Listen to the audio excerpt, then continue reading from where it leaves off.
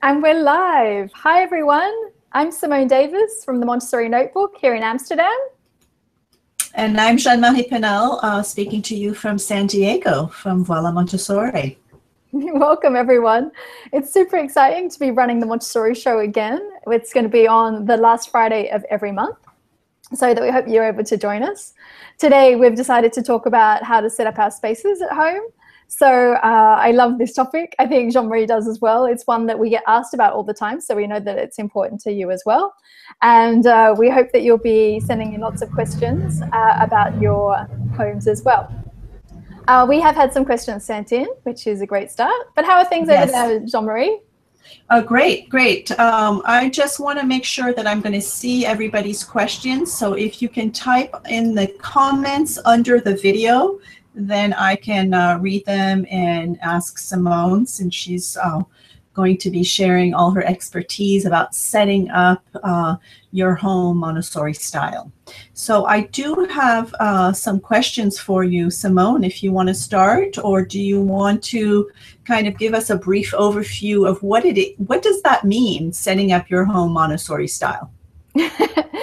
Yeah, so I guess it's like starting from scratch. I guess most people often find themselves with a new baby and inundated with lots of toys, and they end up on the floor everywhere, and our living rooms are taken over.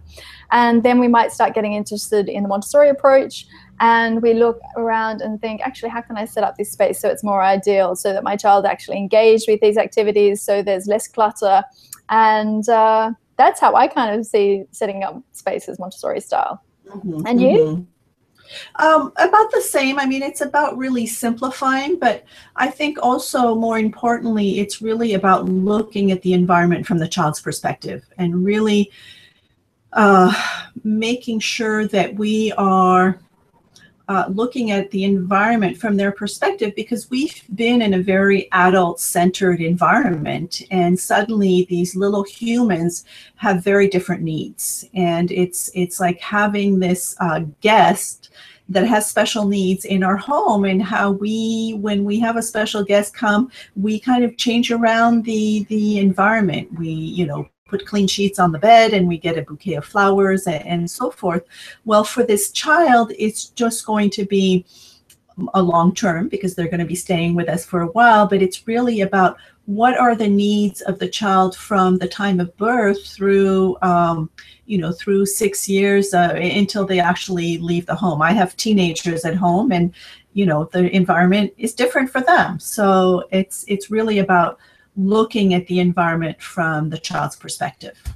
Yeah, definitely always updating, observing your child and making changes as they grow. They tend to be one step ahead of us always, even as much as we prepare ourselves. Mm-hmm. Yes, definitely. So if you want, I can go right into some of the questions that we've received. Sure.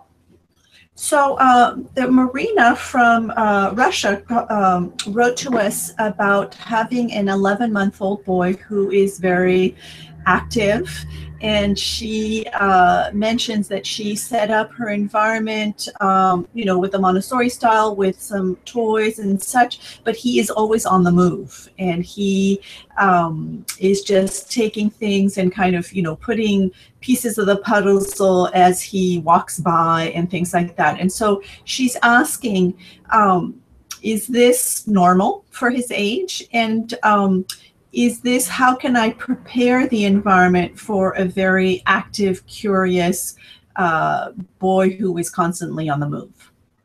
Well, it definitely sounds very normal. 11-month-old boys are very active, and 11-month-old girls can be active. It doesn't have to be the gender at all. But I definitely think that if they are active, then you're going to have, I think, is the baby crawling or walking already? Walking. Yeah. So, I mean, for a baby who was still crawling, for example, you could have things that encourage them to start walking by having ottomans and low tables and pull-up bars, and for practicing cruising, low shelves and things. But if they're already crawling and walking, then I would actually even have small furniture for them to move around, because they love picking up heavy objects once they've already mastered walking.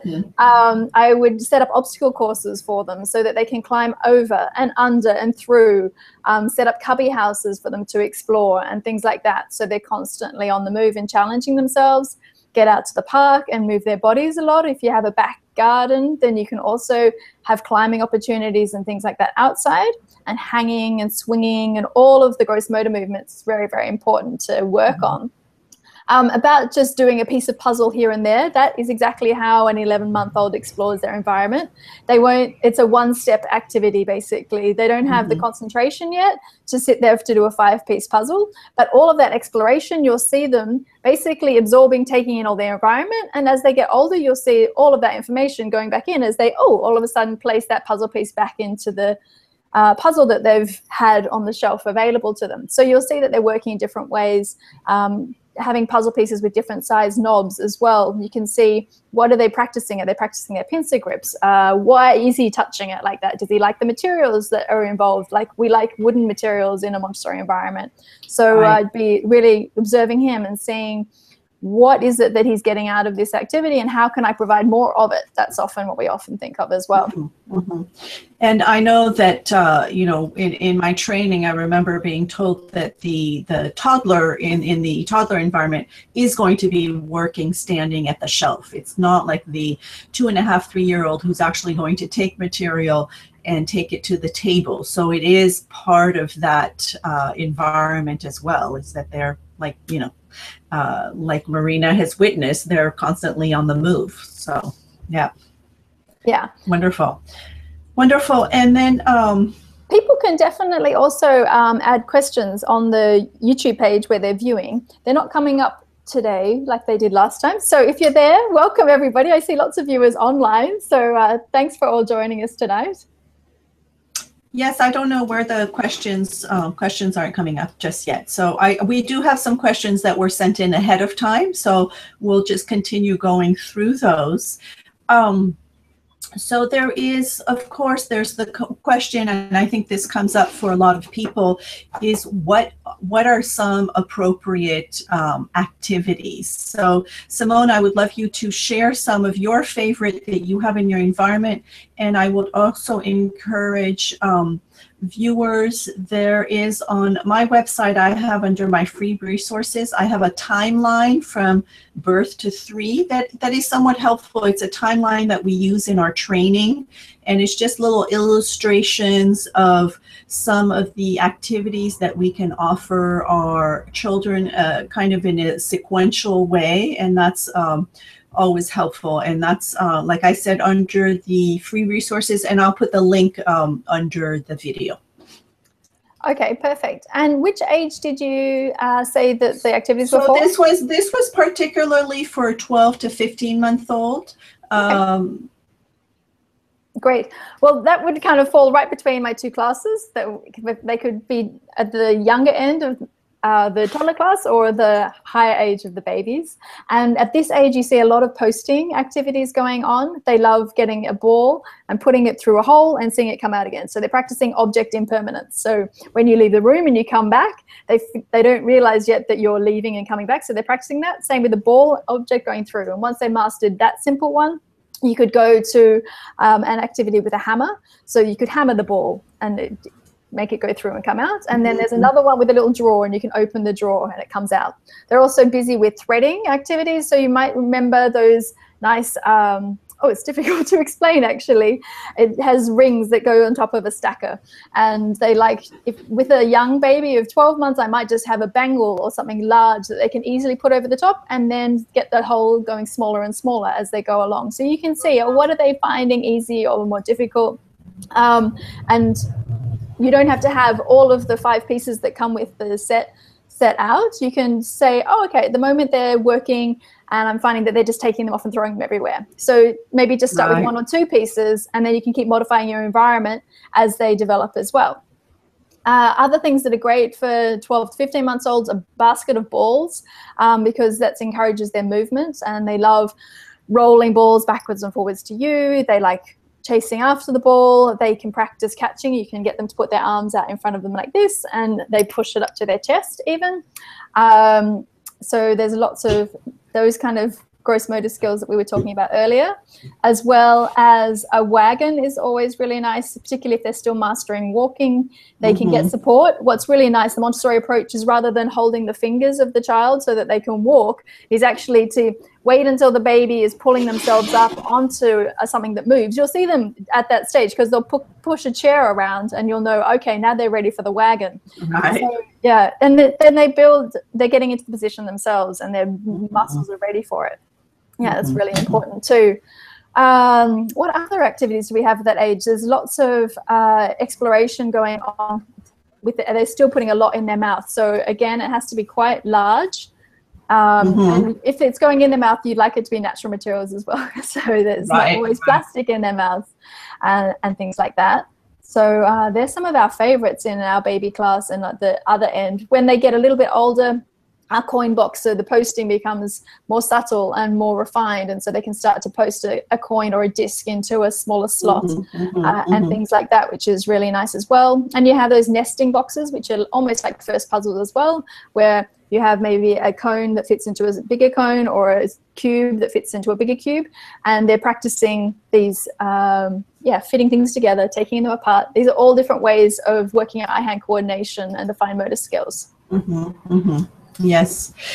And you just mentioned putting everything in their mouth, and actually this is the next question, is this notion of when do you invite children to do activities around food and in the kitchen? Yeah, we love having our little babies and toddlers helping us in the kitchen. Yes. So I really introduce them as young as possible, because when they're babies, they might be able to just watch and observe what we're doing, and they're always reaching out and touching. And so when they see us put food in our mouth and they start opening their mouth too, you know that they're ready to have the sensorial experience. They want to touch and all the food and those kind of things. It's easiest once they're standing, because you can have them standing on a step ladder or by you with a step stool.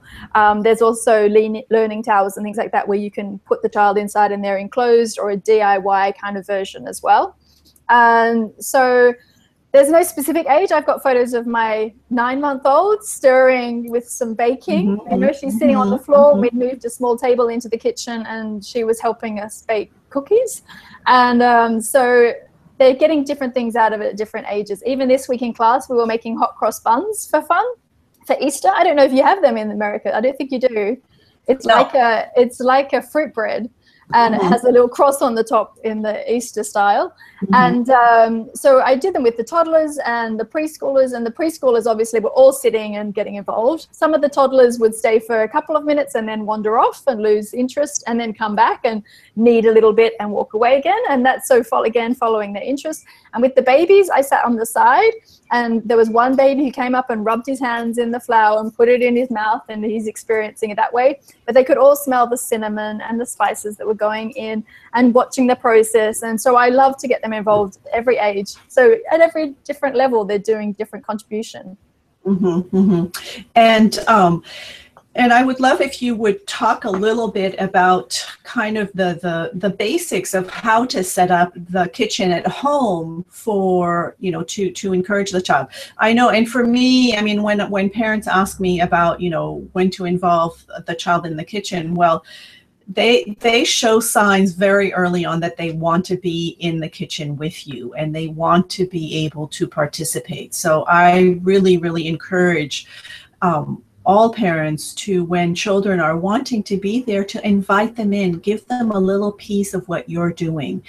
Don't expect great results, but it's just about involving them and welcoming them in, as opposed to saying, oh, no, this is mommy's work, you go play. Well, that is play for them. That is what they want to be doing. They want to be there with you, experiencing and feeling like they're important. They're preparing the meal with you.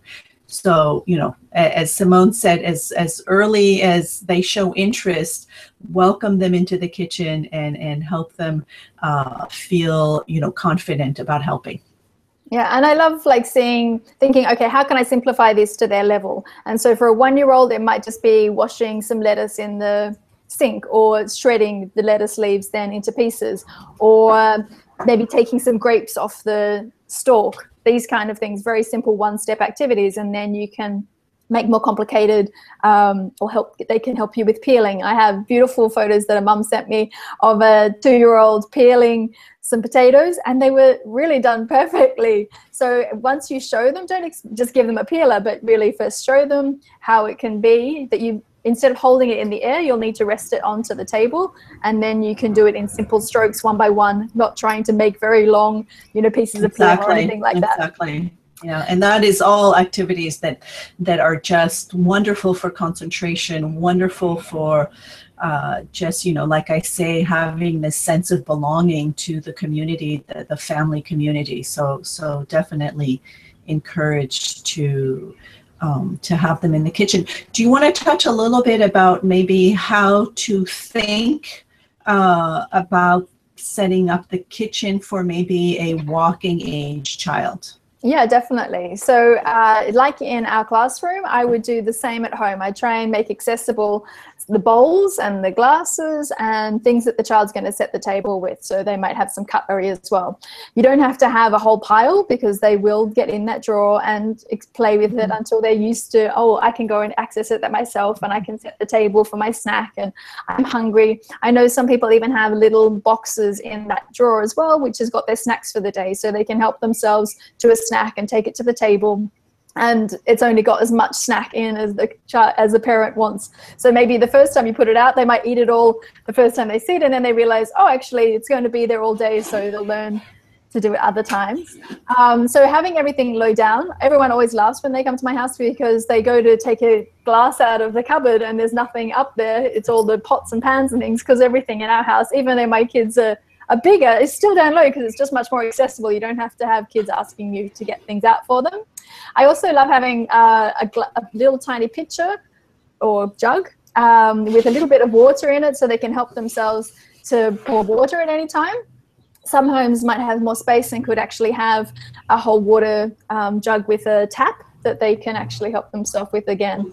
And again, the first time you put that out, they're going to think, this is a new toy, I'm going to see how this works, and you'll have the child running water and water. But trust the process, and that once that experience is over, they will learn to not just play with it, but actually use it for drinking water as well. So those kind of things are lovely. And yeah, it's really fun to get them involved at mealtime, setting the table, having things set up for breakfast, for example, with a cloth already at the ready, because there's going to be a spill, a little pot of, a little jug of milk on the table, so they can pour their own glass of milk or add it to their cereal, whatever they're doing. So I love looking at all the steps of your process and seeing how they can be involved, and thinking, okay, maybe if we just have a small amount of cereal and put it into a little jar, then they can scoop out that. And if they tipped it all on the table, there wouldn't be so much to clean up. Yeah, exactly. And I remember from personal experience, I remember my son wanting to put his milk in his cereal. And we here in the States, we have these big gallon jugs. I mean, they're heavy and they're cumbersome, and it was a struggle, and sometimes there was a spill, and just I remember thinking, like, well, why don't I just put the amount of milk that he needs in a little pitcher? And that was it. That's all he needed, was that little extra step to be able to be independent and feel, confident to do it himself. So just thinking, like you say, of giving them just small steps, very, very important. I do have another question, and this is not related to food or the kitchen. It's going into the bedroom and the child getting dressed. And I have a mom that I've been working with who has a 15-month-old child who is blind, and we have set up the environment for her to be very independent, and she has made immense progress and really able to figure out her environment very well. But she's showing interest about her clothes and wanting to put them on and off. What would be your kind of suggestions to set that up for her to be a little bit more independent about getting dressed? Okay. And with the blind child, are they able to see a little bit of their environment? With blindness, it's completely dark. Yeah, this is really interesting. I've not worked with any blind children before, but let's say that they have limited skills. It would be very important that everything's in the same place all the time. And this is the same even for a child who can see, because toddlers have a very strong sense of order. So it's nice if their shoes are in the same spot, and their basket that they can choose from is always in the same spot, and things like that. Normally I'd offer a choice of clothing. Would you like the blue one or the red one? But maybe that's a bit more difficult with someone who's blind. So I would help them. I would talk to them as I was preparing, maybe the night before. So we're going to choose some clothes for tomorrow, and I'm going to put a t-shirt in the basket, and I'm going to put some trousers in the basket, and then you can help yourself, you know, when you wake up. And then how do they get themselves around the house? Sorry, Jeanne-Marie, I'm not really sure. They're just like a regular child. She's just adapted her life to, you know, she has a sense that is not there, but she's very independent and walking around, and we've set up the environment with her toys on low shelves, and she's able to get out of her bed, and is just, you know, very independent little girl. But so yeah, so I mean, for me, it was, you know, I didn't know if you had something specific, but to me, it's really, like you say, it's just keeping the things in the same place, and maybe having a very limited choice, because it's true with a child who does have a visual sense, we might put, you know, 2 or 3 outfits and give them the choice of what they'd like to wear. There it might be just maybe talking, you know, to them of how they'd like to feel, and just put out that one outfit out in a specific place that they always know that they can go and get, and definitely having a little chair near to where they get dressed. This is very helpful to be able to put on underwear and pants and socks if you're, you know, sitting, and so forth. So to me, it wouldn't really be any different, other than maybe not as many choices. Yeah, I think it's super exciting, actually. And the more I think about it, the more I think I would use a lot of practice as well. Is like, not just getting dressed because you need to get dressed, but at neutral times, this is how we take our socks off, this is how we put our socks on, this is the opening of your shirt, this is how your shirt goes over your head, this is how your arm goes in. It's like with a child who can see, but also just practicing even more, so that they actually can take those skills on, learn them, and become more and more independent would be really exciting. Right. And having maybe, you know, textures, like if you feel the tag, you know, we always, again, we use our visual sense to see where the tag is there. It's about feeling where the tag is and how to orient the shirt to put it on and such. So great. Yes. And I've seen a couple of questions come in. Hello to Sandra Rooney. You'll have to help us pronounce her name, but she's joining us again from Germany. And Patarawadi. Are you able to see the question, Jeanne-Marie? I am not. So we have one on our YouTube channel. You might need to refresh your page, and there's also a Q&A coming through on the Google Hangout as well, but I can read them out for you if you like. Oh, there we go. Yes, I see them now. Okay, wonderful. Hello, everybody. We weren't ignoring you, just so we didn't refresh our browsers. So there's actually a question from Patarawadi. Everyone's got difficult names today. I'm sorry if I pronounced that wrong.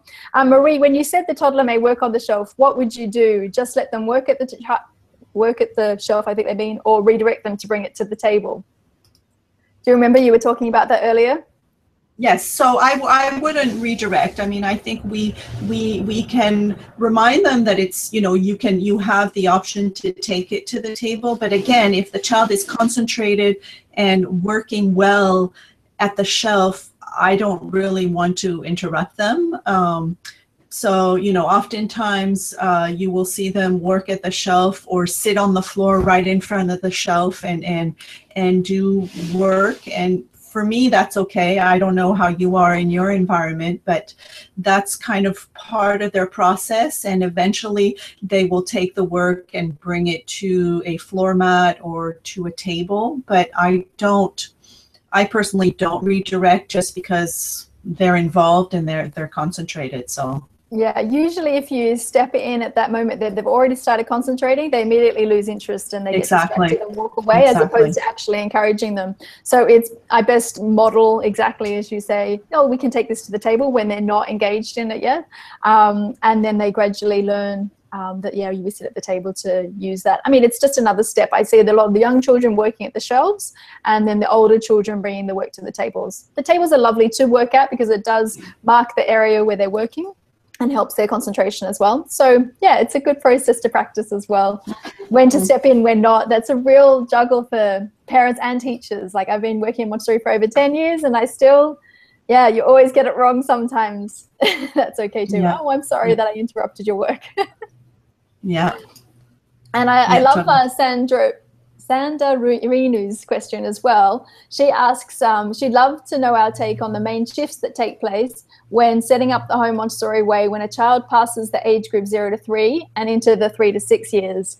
And I do see big changes because the children are moving from a different stage of development. They're still in the same plane of development, which to quickly tell people about, Dr. Montessori talked about planes of development from 0 to 6, 6 to 12, 12 to 18, and 18 to 24. And you see parallels with these groups of children where they are in their development.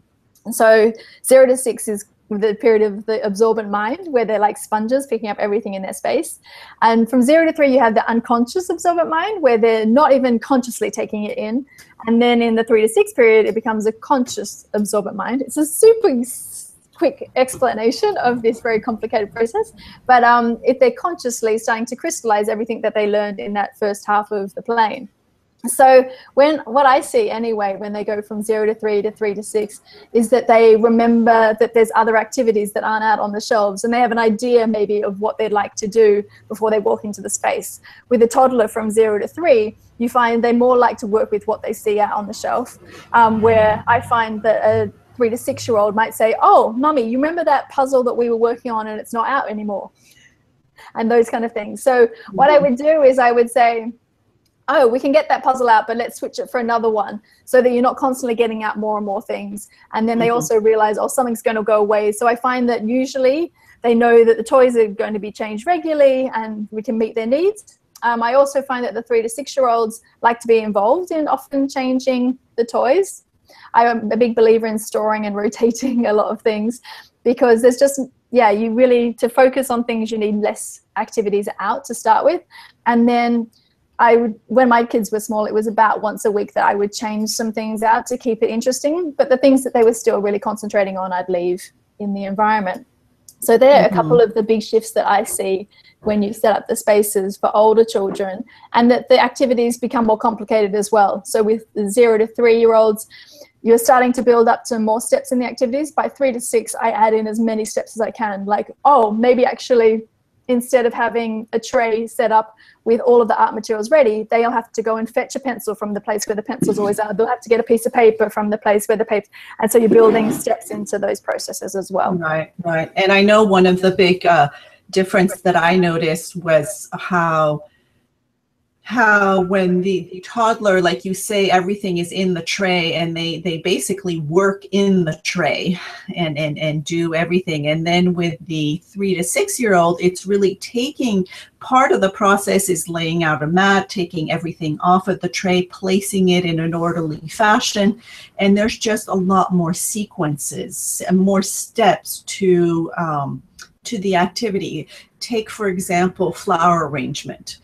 For the toddler, we are going to pre-cut flowers, and we are going to simply have them pour water in a little vase, pick a cut flower and put it in the vase, and that's it.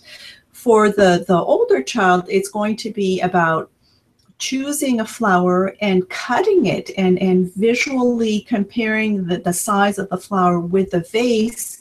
And so that's an extra step, and that's a step that they have to make a choice as to how tall they want that flower to be in the vase, and they use a funnel and so forth. So all of the activities that the toddler has already done, we're just adding steps that are a little bit more about precision, and as they develop their fine motor skills and eye-hand coordination and such.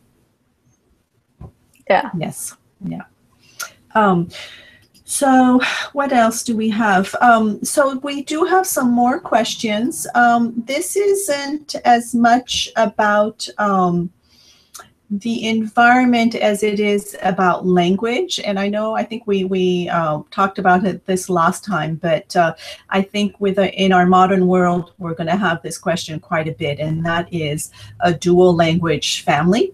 And this is a family that speaks Russian and English. And so this is true for anybody. And mom is asking how to encourage both languages being learned, and what is the best way to do that. If she wants her child, her language is Russian, but she would like her child to speak English. So what would be the best approach for her to help her child acquire the English language? Oh, that's a really interesting question. And while one person, one language is the most common way to introduce a child to different languages, if there's only Russian in her home environment, it's going to be looking at other ways for her to get the English. So children actually are also very good at understanding routines and rituals. So there's a bilingual expert who comes and does a workshop at our space, and she says you could even make a meal time that's always English speaking. You can, when you need a babysitter, have an English speaker. That you could go to a play group that's English speaking. And if you want them to become, if it's your goal is that it's a literacy language, that is that they're going to study in that language or maybe attend school or university, that they spend 30% of their week speaking that language. So it's really actually making almost an agenda of how much time they're awake and how many hours in that week it is.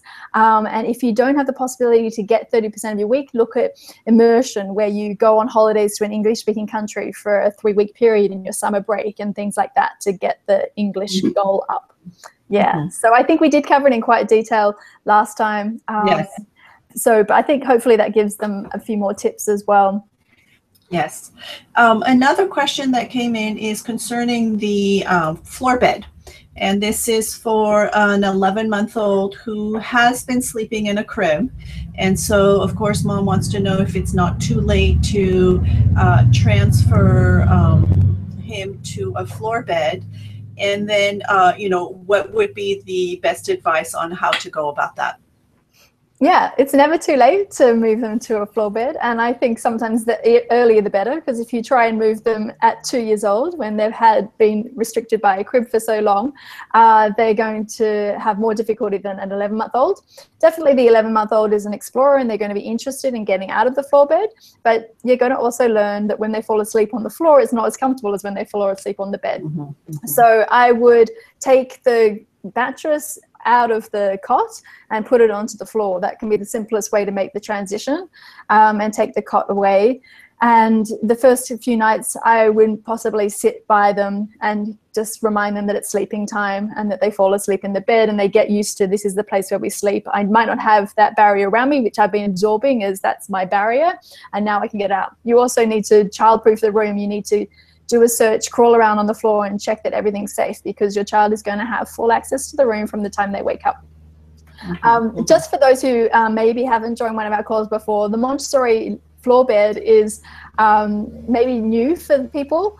And the idea is that cots are quite convenient for adults because they know that they place their child in the cot and they know where they are, that they're safe and out of trouble, harm's way. But actually, Marie Montessori said, actually, for freedom of movement, it's lovely if the baby can sleep on a floor bed, so that when they wake up, instead of having to cry out to be taken out of the cot or crib, they can just wake up and crawl over to a low shelf and start exploring their environment and have some toys and books and things like that. Right, and they actually let you sleep in because they're busy exploring their room, and you don't have to be woken up by a crying baby. Yeah, so some people also, to make it safe, have a baby gate across the doorway so that the baby can't actually leave the room completely, but can, see out. Mm-hmm, mm-hmm. Yes, definitely. And another question within this sleeping thing, the mom says that the child often spends the second part of the night in their bed, and wanted to know what the Montessori attitude about co-sleeping was. And so, if I may, I will just say one thing is that sleeping arrangements are extremely personal, and I don't think that there is a Montessori,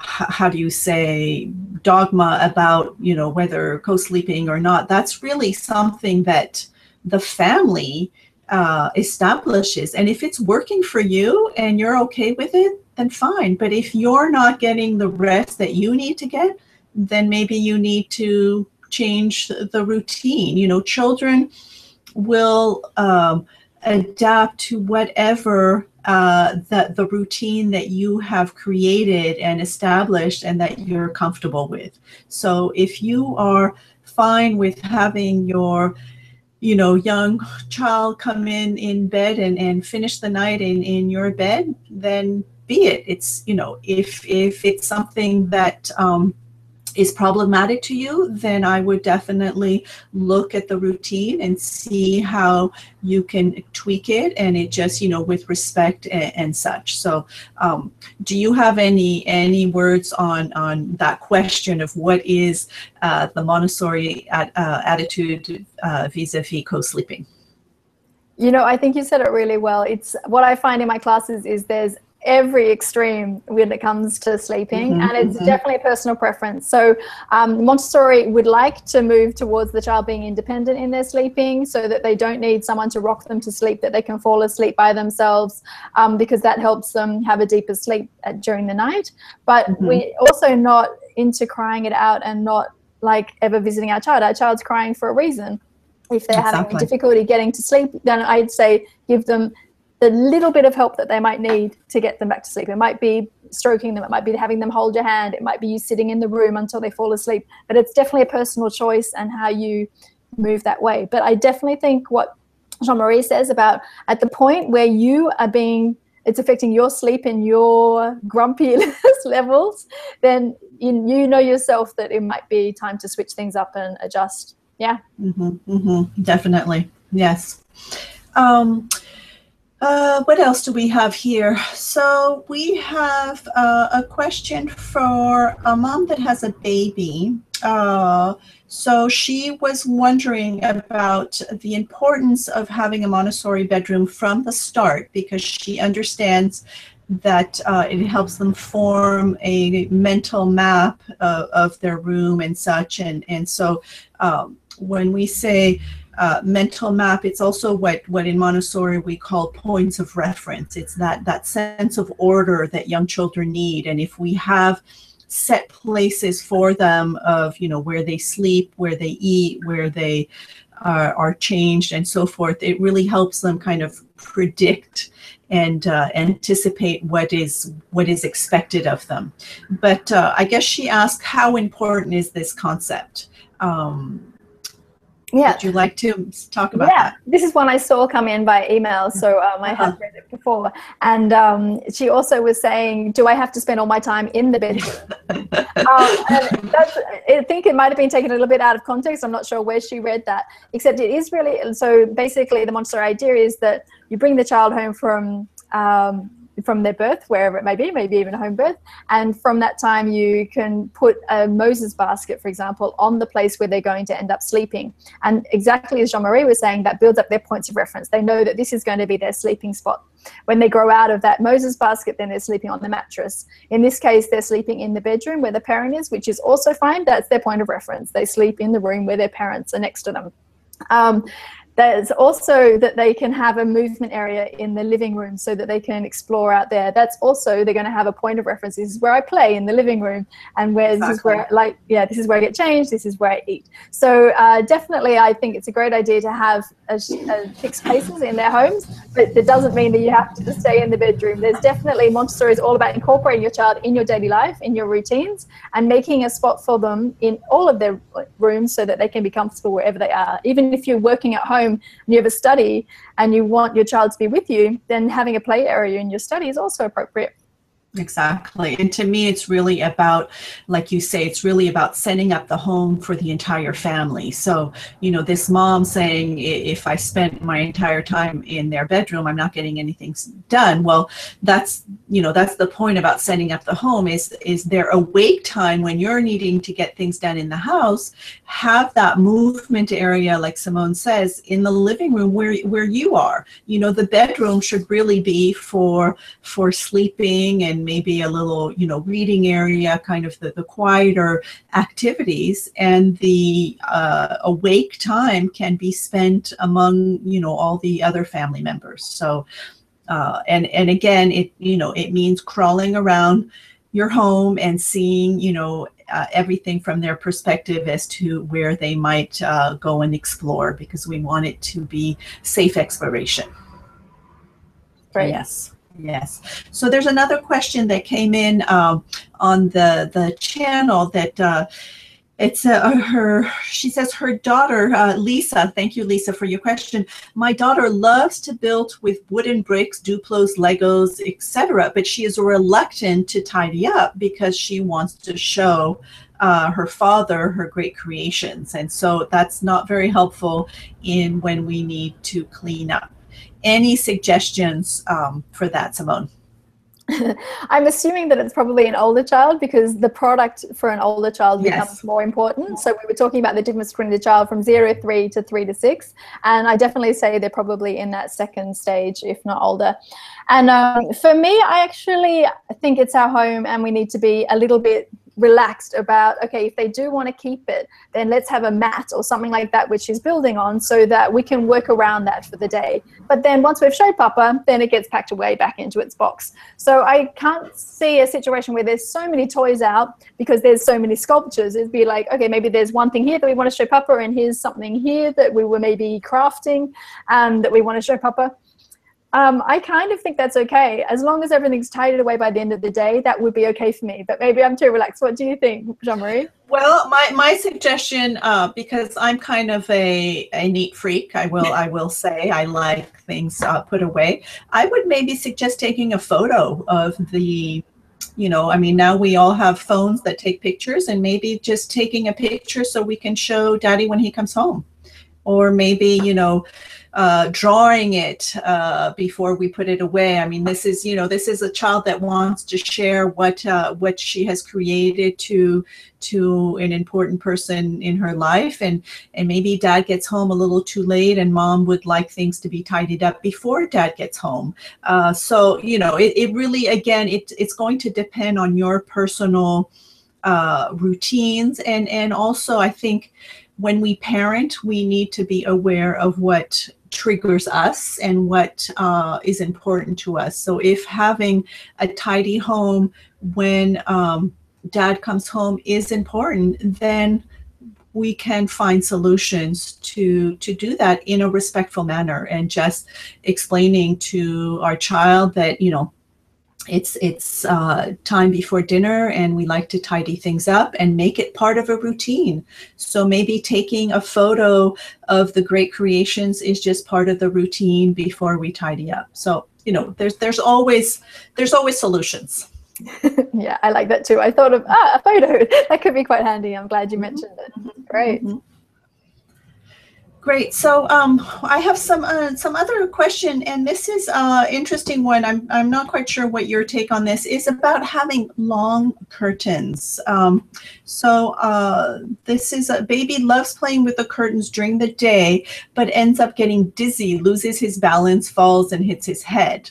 Making them shorter is not an option because they have glass walls, floor to ceiling.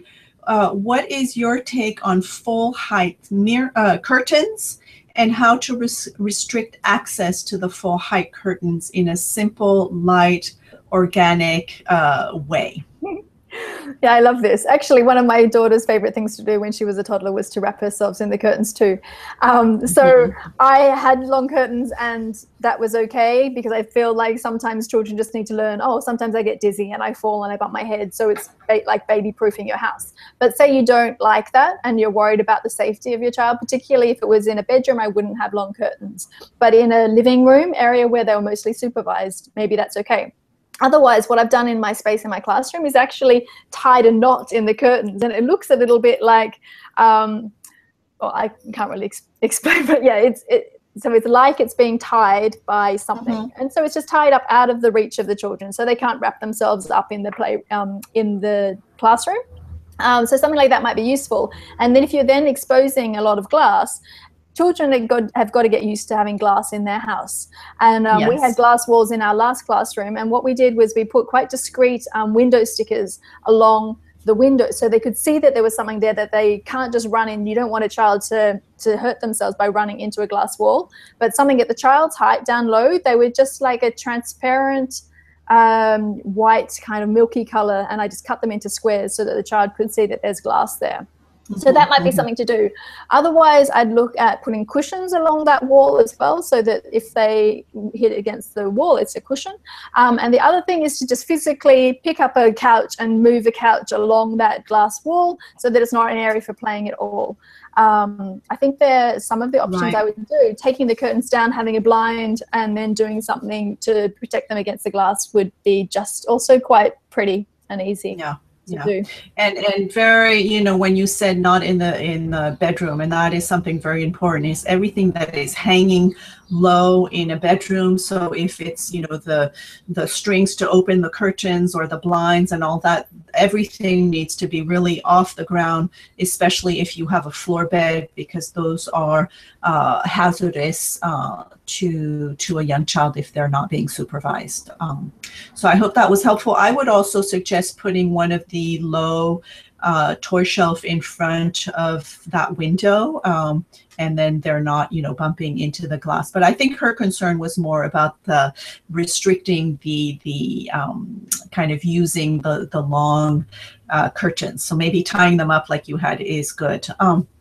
The other question is, and this is interesting because it's true, I've seen this a lot, is we're seeing a lot of these house frame beds that look very, you know, very cute, especially for floor bed. It's kind of a wooden house frame that is very light. And so this mom is just asking, you know, what, I wonder if the baby isn't going to, you know, hit themselves and attempt to climb on it instead of it feeling cozy.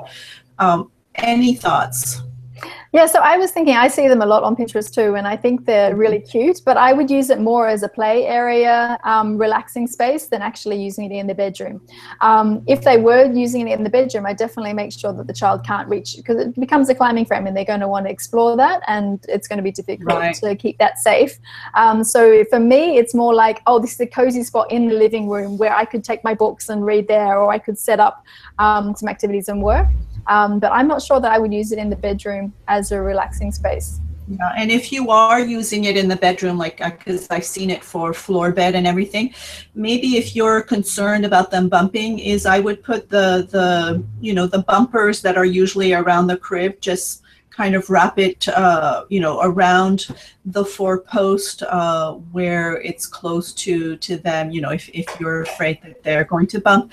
But children are pretty smart, and they will, you know, if they bump in they will figure out, like, oh, I'm not going there anymore, you know, they get it. So we don't need to bubble wrap everything either. But we do not need to bubble wrap everything. They do learn, like, it just as they had a cot for many years and they bumped into that and realized, oh, that hurts. So they're going to do the same if you had like this little frame and something that's safe. Exactly. And then this last question is about using the sleeping sacks. How do you dress a baby for a floor bed, you know, in a Montessori room, and make sure that they stay warm? Because it's true that the sleep sacks, if they try to, you know, get off their bed and everything, it could be a little bit hazardous. So what do you suggest? Yeah, well, actually, Montessori is all into freedom of movement. And so having sleeping bags and things like this aren't super recommended because they don't have that much movement. If they wake up and they want to explore and they've got a sleeping bag on, it's very difficult. So there was kind of nothing wrong with just a blanket or a duvet over them before sleeping bags were invented. And my kids are 15 and 14, and they actually weren't really sold then. So I didn't have that issue to think about. I just put them to bed. Sometimes they woke up because they were cold, and then they learned to pull the covers back on. So I would go with actually just dress them really normally, just like I would wear pajamas. I'd dress my baby the same way, without anything on their feet to cover them so they can move during the night. And yeah, to give them freedom of movement even when they're sleeping. Part of our training is to do 250 hours of observation, and 50 hours of that is with very young babies. So often they're sleeping, and observing them when they were sleeping was fascinating, because you think, oh, what is there to observe? You know, the baby's sleeping, but they move all the time. And so I just found it really interesting that often we're wrapping them and tying them very tight and putting them in sleeping bags. And actually, yeah, I think if I could advise anything, I'd say none at all. Right. But I know that I've had families, often concerned that their child is going to get cold. So, I just put an extra pair of socks or something, just to make sure that if they do come uncovered. And I know that at least here, there's a big concern about having blankets and such in their beds, because we don't want anything in their beds. So I do recommend using kind of the sleep sack at the beginning, just because they can still move, but they're not yet crawling. Once they are older, they're able to take a blanket off their face, and so just to be vigilant as well. But Great. Lisa's written back and said yes, her child is 3.5. Yes, so yes, I saw that. That's really nice as well. Hi, Emily, and I think Marina's on the call as well. So have you got time for a couple more questions? I know that we usually wrap up around the 45-minute mark, but if people have got time, there's still quite a lot of people on. Sure. Because I see Emily wants to know, what do you recommend setting up to facilitate hand washing for a toddler? So maybe we'll end with that one. Simone? And there's also one more about the 11-month-old having meals and how we can set the table for them. I don't know. If we've got time for both of them, we'll see if we can. What do you think?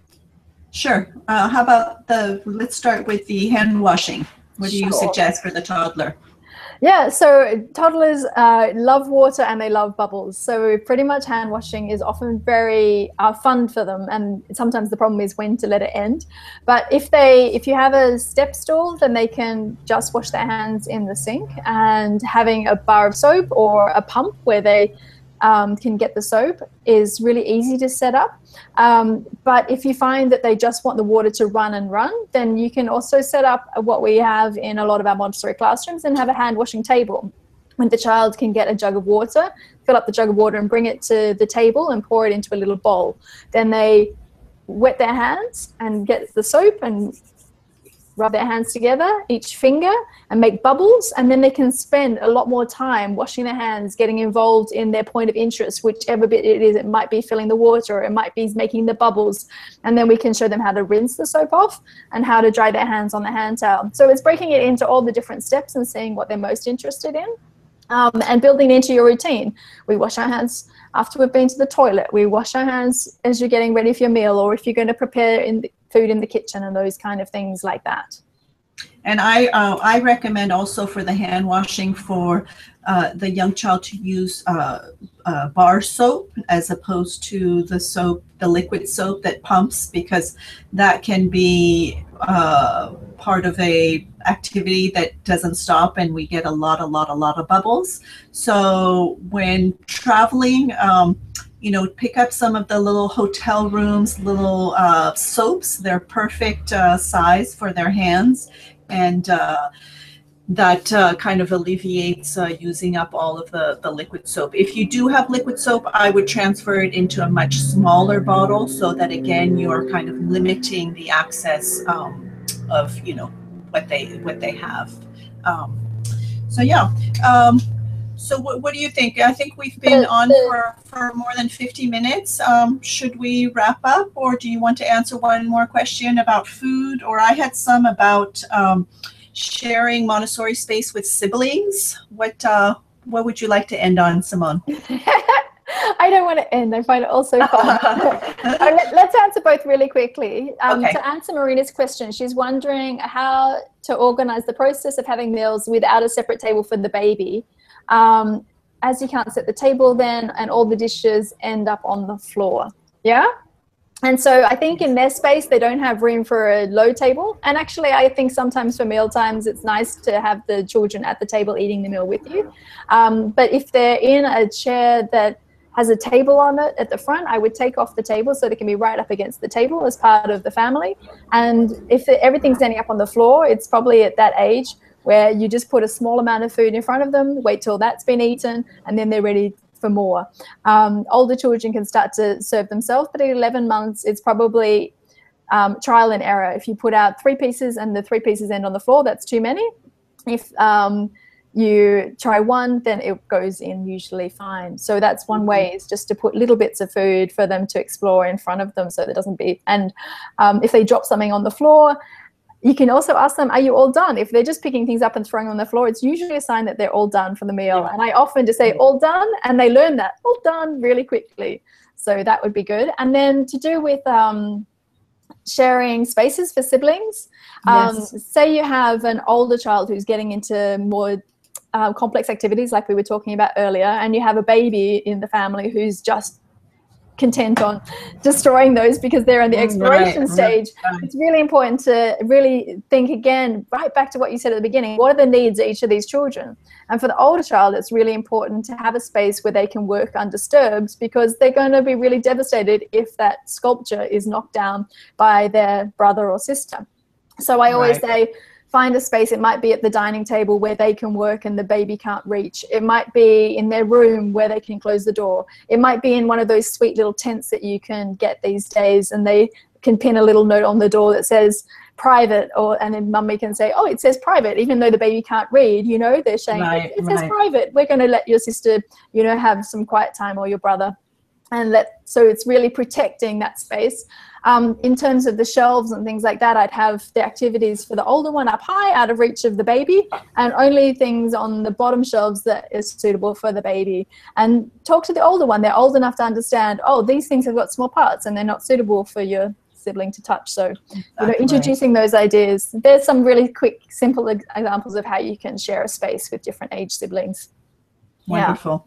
Wonderful. Well, I think that wraps up our show for today. But Simone, I know you have a course coming up Monday. Do you want to share a little bit about that?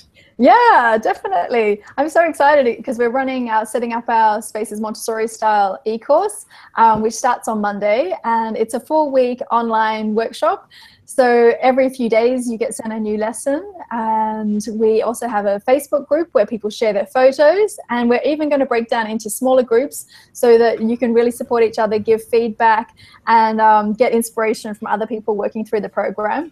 We have already people signed up from Australia and Hong Kong and Singapore, and there was one from Lithuania, Bosnia-Herzegovina. It's really incredible that we have so many people internationally interested in Montessori, can share our spaces and inspire other people, and we can really tackle all these little questions so that not only do you get inspired by Pinterest and our blogs, but we can actually walk through step by step each room and make some changes. So the people who've done the courses really like that it's broken down into chunks, step by step. They can work through it also at their own pace and come back to lessons because it's available unlimited time after the course finishes as well. So you can always come back, and as your child grows up and you need to, like we say, keep changing the space to keep up with them, they can come back and review the lessons too. So it's $79 and you can find all the details on my website, themontessorinotebook.com.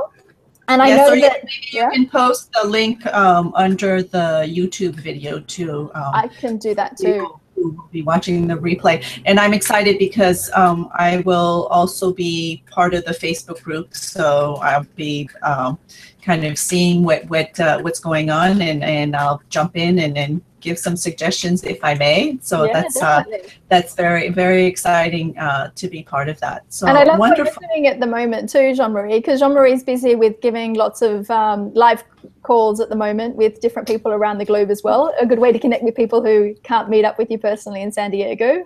Right. So my biggest thing right now is I do make available some private coaching. I have a 10-month program going on, so it's really lovely because I get to work one-on-one with families, and not only about setting up the environment, but also about some tools to really respect the child and discipline in a positive way. I'm a positive discipline parent educator as well, and so I really work with individual families on a wide range of things. As I was saying earlier, what triggers you. Sometimes there's things that are upsetting us, and so we kind of look at that and how we can maybe alter the routine so that we don't get at the end of the day or get triggered and be the person we don't really want to be. So it's really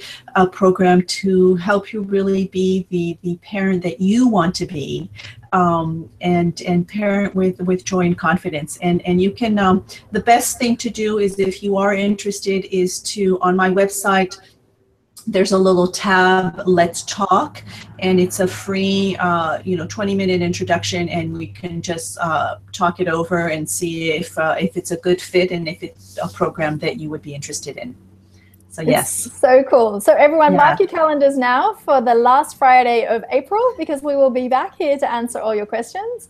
And actually, if I may, Simone, I don't know if I shared this with you, but we will have a guest for our April show. Junifa is a Montessori guide, also from 0 to 6, but she just finished the RIE resource for infant educator certification here in the US, and she actually lives in Nigeria, and will be on her way to Italy. But we will have her on the show to ask questions about what is RIE and how it works with Montessori, and kind of what she learned from that training. So I'm really excited about having Junifa on the show on the last Friday of April. Super exciting. All right, everyone. We're going to end the call here. Thanks again for joining us. Have a good night for those here in Amsterdam, and have a good afternoon. Great day for those in the US. Yes, thank you. Bye, all right, Simone. everyone. Take care. Bye-bye. Bye-bye.